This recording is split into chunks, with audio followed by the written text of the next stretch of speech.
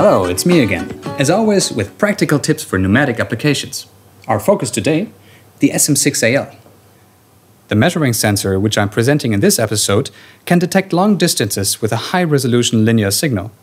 Otherwise, the same goes as for all other AVENTICS sensors. It reliably supplies exact repeatable information on the piston position. Let's assemble the SM6-AL. Are you ready?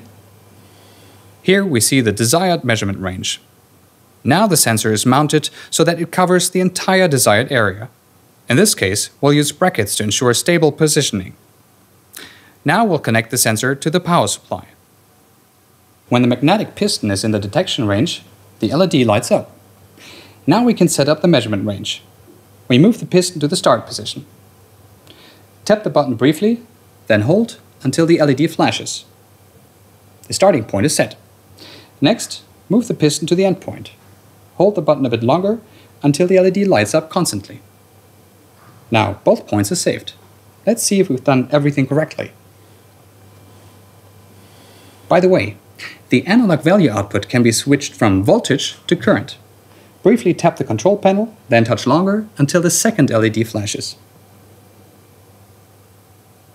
Now we can tap quickly to switch back and forth. Green flashing stands for voltage, blue for current. To save the settings, simply press a bit longer once more. That's all for the SM6-AL. Still interested? Then you may like my videos on the SM6 and the SD4 and SD6. Why don't you take a look?